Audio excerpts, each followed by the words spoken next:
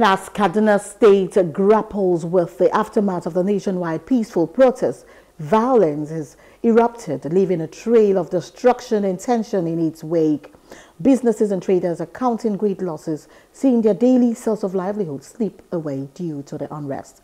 Our correspondent Habila Darofai monitored the situation and reports that on the second day of the nationwide protest, the city presents an unusual calm.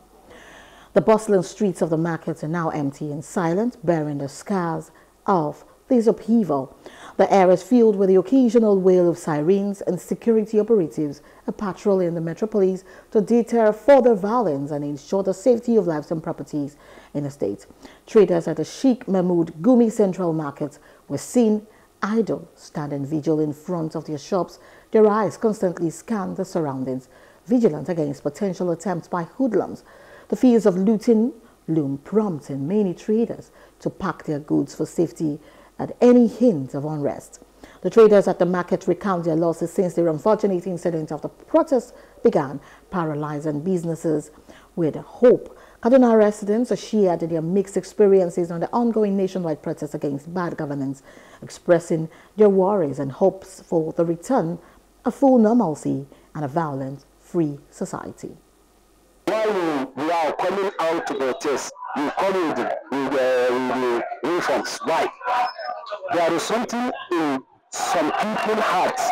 They don't come to protest. They come steal our property. That is why me now, I come to market, me and other traders to protect our properties. Because I can't stay at house. The situation, I don't know what is happening. That is why I come to. This is my shop. They appeal to the youth to follow the right channels to express their grievances rather than taking the law into their own hands, causing unrest and violence in the society. Also appealed to the government to address the demands of Nigerians for a prosperous country. There is not easy, because even from Kawo now, there is the car that brought me from Zaria that helped me to drop me at this roundabout here, this Leventis. So it just helped me because there are no car.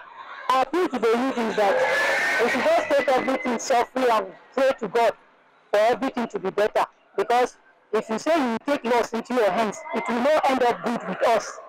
We will be the ones suffering, we the masses. The situation is not that good anyway. Because looking at the environment, people are scanty, all the shops are locked. Nothing is going on, no activity is going on. It has really affected the economy because no activity is going on. Hello, hope you enjoyed the news. Please do subscribe to our YouTube channel and don't forget to hit the notification button so you get notified about fresh news updates.